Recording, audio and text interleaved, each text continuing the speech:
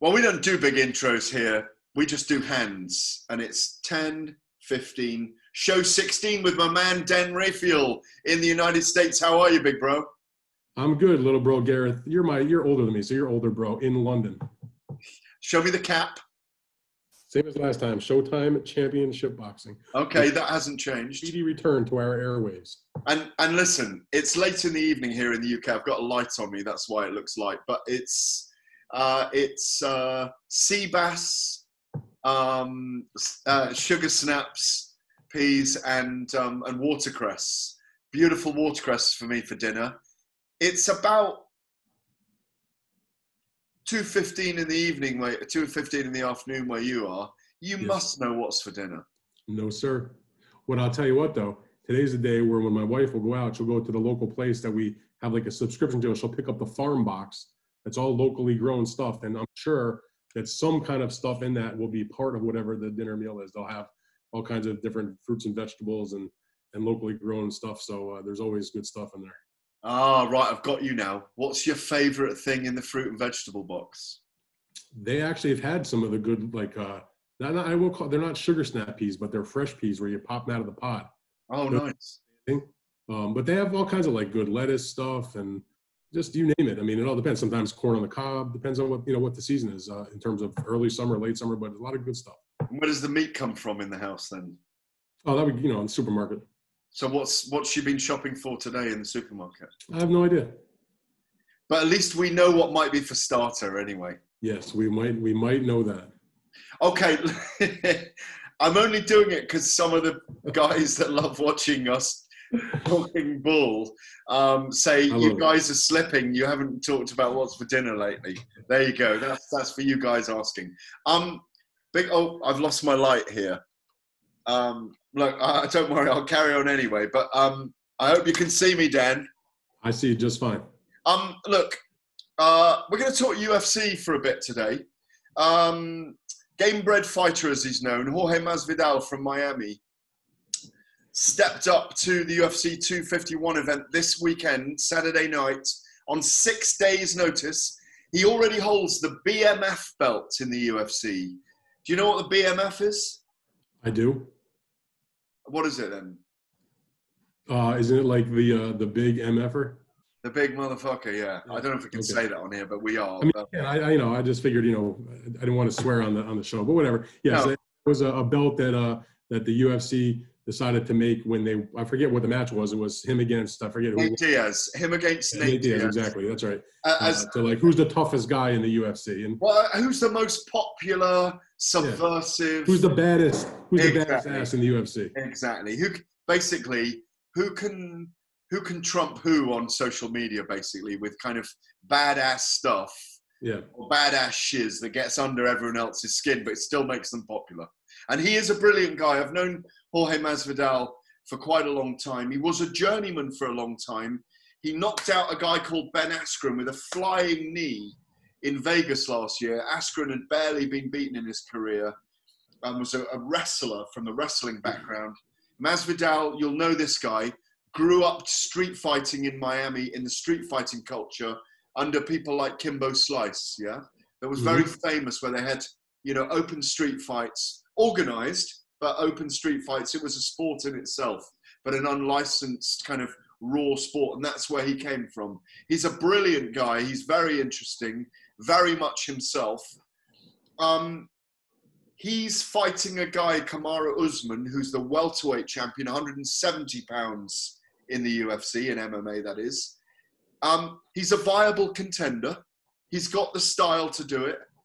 But the original opponent has tested positive for COVID and can't fight.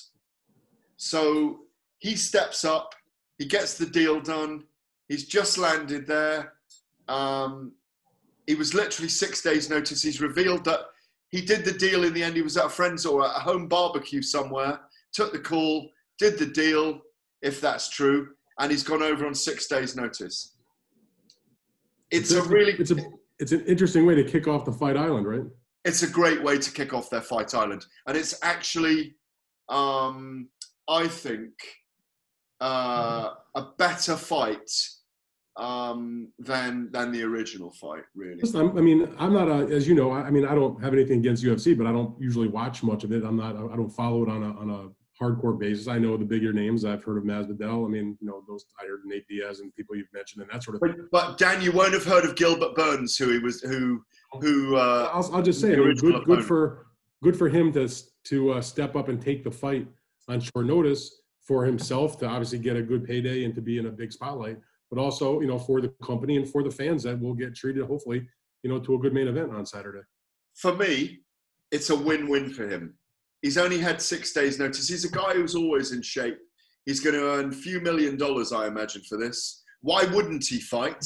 We always say about fighters, be ready. But a lot of MMA fans, and maybe some of those in the Venn diagram of crossover, are saying that this couldn't happen in boxing. This would never happen in boxing. What's your take on this? Well, I've heard those comments, and it's just not accurate. I mean, it's not common, and I don't think it's that common in UFC either. I mean, sure, guys in both sports take fights on short notice from time to time, but certainly not, you know, a regular occurrence on like a weekly or a daily basis. However, in boxing, we can come up with various examples where absolutely there have been fighters that have taken fights on short notice. First of all, probably one of the most famous ones of all time, and it turned out to be a great fight. And I think partly because of the short notice impact on both the challenger and the champion. And that was, of course, the very famous fight that is still talked about to this day, Gareth. And that's the heavyweight title match in Los Angeles between then heavyweight champion Lennox Lewis and Vitaly Klitschko, who were supposed to be in separate fights on the same card, with Lennox in the main and Vitaly in the co-feature, is a way to set up a fight that would have taken place later that year against each other. But when the opponent for Lennox Lewis, which was Kirk Johnson, dropped out because of an injury, on short notice, they rearranged everything. They took it off of pay-per-view. They got a lot of extra money from the corporate offices to put the main event on live HBO. And Vitaly stepped up and fought Lennox, and Lennox took the fight on 10 days notice. And I was at that fight. It was an extraordinary event. It was a great, and you know, that may not be 6 days notice like there is happening in the UFC this weekend, but in terms of it's a higher profile fight than what's happening in the UFC. That was the heavyweight championship of the world. Now, granted, that's an unusual circumstance, but there have been plenty of examples. The one that I was tweeting about last night, which making the point that it could happen in boxing, because this was the shortest notice you can take a fight, basically. And that was the famous story, which I guess a lot of people have forgotten about or didn't follow boxing back then. But in 1999, there was supposed to be a WBO flyweight title fight between Jose Lopez against Alejandro Montiel. And Alejandro Montiel, in the dressing room on the day of the fight, had some numbness in his side or some kind of physical issue, and he was ruled out of the fight. So he drops out of the fight, and they're sitting here with a card. People are already gathering. The undercard has begun, and sitting in the stands is a Mexican boxer named Isidro Garcia, who was a good contender at that time. He had the NABO flyweight belt, so he was in their ratings and would have been eligible to fight for the title. And they basically pressed him into service, asked him. He was literally sitting, having a snack and then watching the fights. He was there as a spectator, not as a boxer on the undercard or anything. And they called up his manager, Frank Espinoza, and asked him if he was interested in doing the fight on that kind of notice. They went back and forth, and on a few hours' notice, he took the fight. Now, a lot of people say, what about the weight situation? Obviously, the weight, you're not, even if guys who are in shape are not on the exact weight of the weight division, which is 112 pounds.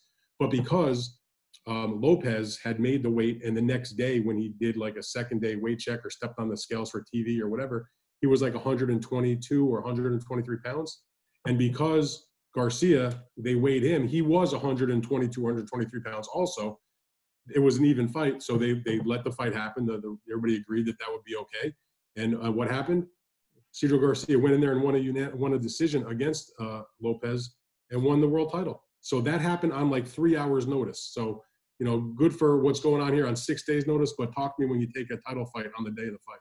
Well, Dustin Poirier, one of his fellow fighters in the UFC, has just tweeted, just as we speak, that he believes that Jorge Masvidal was training throughout anyway. And a lot of fighters do stay ready, and they're very wise to stay ready. I think what makes this... You know the saying, right? It's you stay ready so you don't have to get ready. Exactly.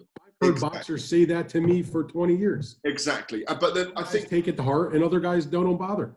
Yeah, but I think what's interesting about this is that he's had to, because it's this period of time and where it is, he's in Miami.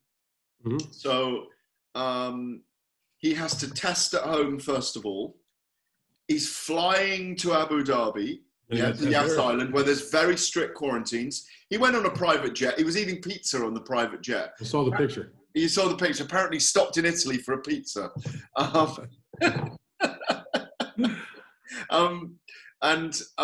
The funny thing is, when you get then to Yas Island, you've got to quarantine in your room. You do a test and you quarantine in your room for 24 to 48 hours. Then he's obviously got to do his weight cut. He says he's got 20 pounds to lose in the week. Why is the quarantine so long? And I ask you that because, again, I don't know what they're doing in the UFC specifically, but as an example, in the top rank bubble in Las Vegas at the MGM, when the people that are associated with the event, whether it's the promoters or the fighters or the regulators, they enter the hotel, they take a test immediately, they go to their room, and it doesn't take more, it's like maybe 6 or 8 hours. A lot of the people that I've talked to, they're about, they get to the hotel in the evening, they take the test when they enter the hotel, and then they just go to the room and go to sleep. And then when they wake up in the morning, they know if they are good or not good. There's a quarantine law there. So they've got to stay, they go there, their temperature is checked as they come in. John Morgan, who works for MMA Junkie, who's a kind of prolific cover of every detail of the UFC, of MMA. He's like their lead kind of writer, like you were with ESPN. He covers every tiny detail. He outlined his journey in, and literally you wait for a note under the door when it's your time to leave your room, but they check you into the hotel, they check your body temperature, all these things. So that's just the quarantining legalities within the within Abu Dhabi anyway. So I think what's fascinating is he's got to go through all of that. He's saying he's got 20 pounds to lose. I bet he hasn't. I bet he's much closer to the weight. He's got a smart management team. They'll be putting the champion, the Nigerian Nightmare he's called, Kamaru Usman, who took the title from an American called Tyron Woodley, both renowned wrestlers, both with heavy hands as well, wrestler brawlers.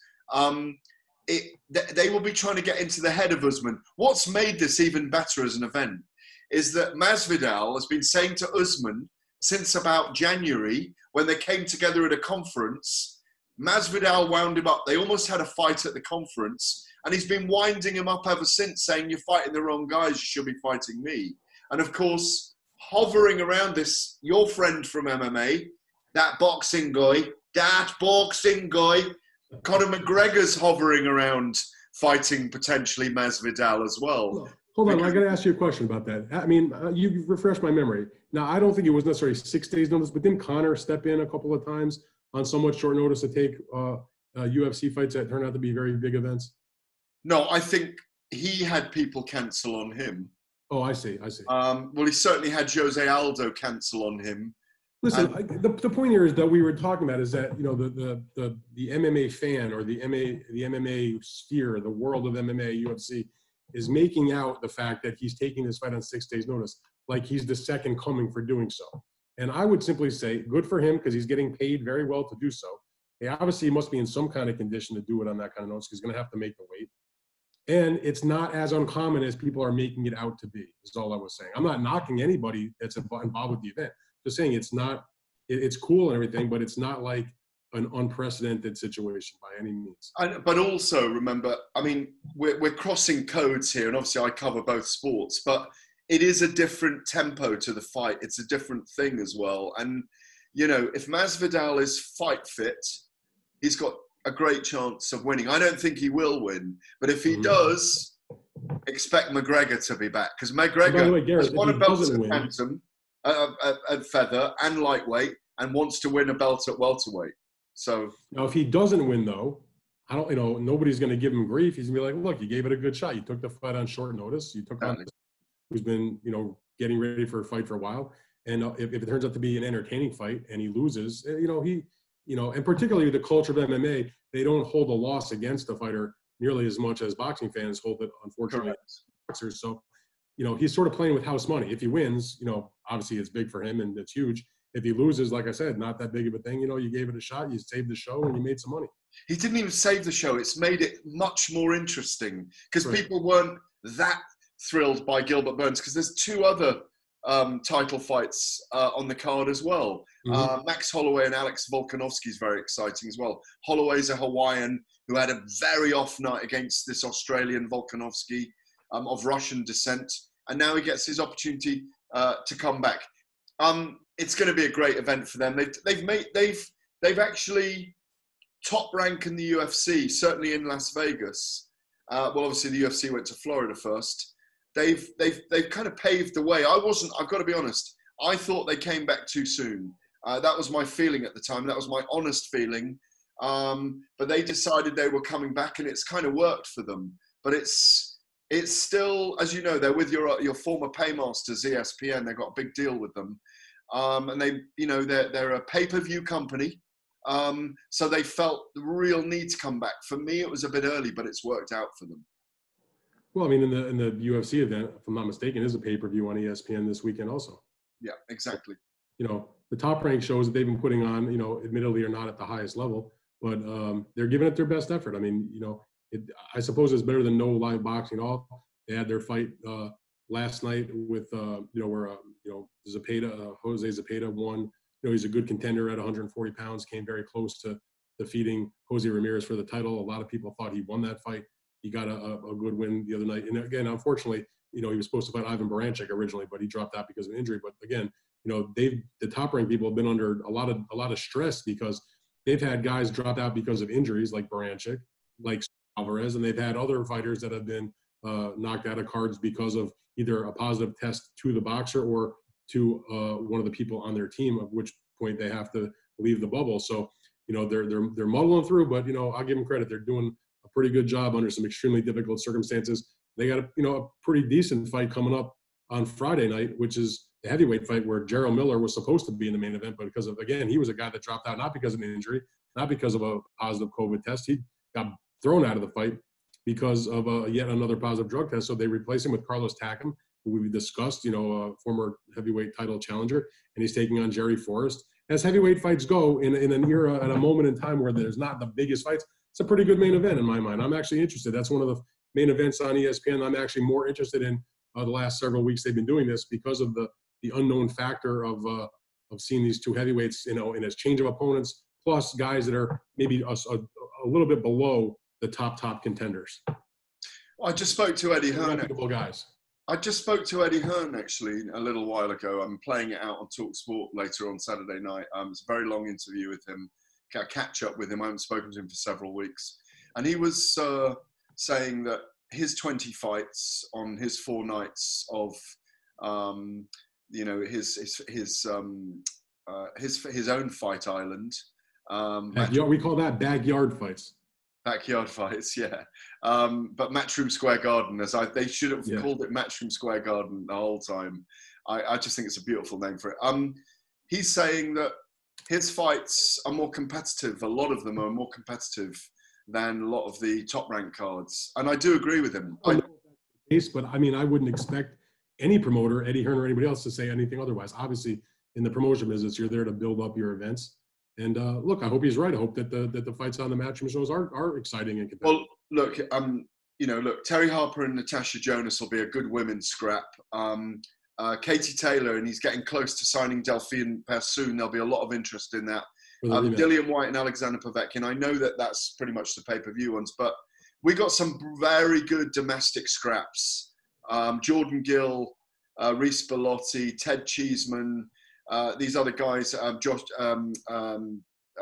Eggington. They're going to go for it. They're going to try and entertain these guys. Doesn't always pay off. They haven't got a crowd there.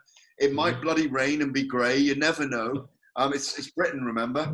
It rains all the time, doesn't it? It's raining all day. It was raining all night, and it's grey right now. But I enjoyed his excitement having put it together. And, he also said, and I completely agree, we haven't discussed this yet, if it does happen, Ryan Garcia and Luke Campbell, that is a cracker of a fight, isn't it? That's a very good fight. Now, the way that came about was because Campbell was supposed to fight for the interim title, I believe, against Javier Fortuna. Correct. They ended up taking another fight, so that was no longer there. And so I'm not quite sure why they couldn't just make Campbell against Haney for the title.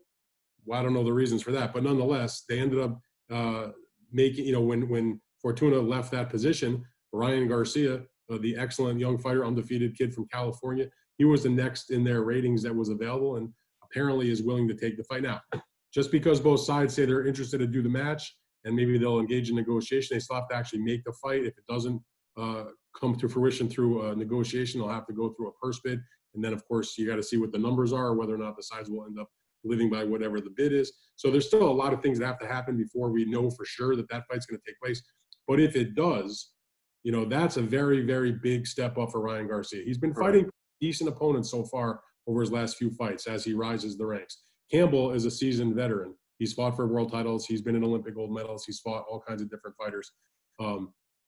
But this that's a very interesting fight. I mean, like I said, one of the best young, one of the most talented young guys in the sport and one of the most marketable young guys in the sport against a very savvy veteran who's been in the ring with a lot of quality opposition like Luke Campbell. I just think they can actually get it done and it can actually take place and not be another thing where they talk about it and then they pull the rug out from under everybody. Well, yeah, exactly. Let's hope they don't tease us for too long. I'll give you another fact about Luke Campbell.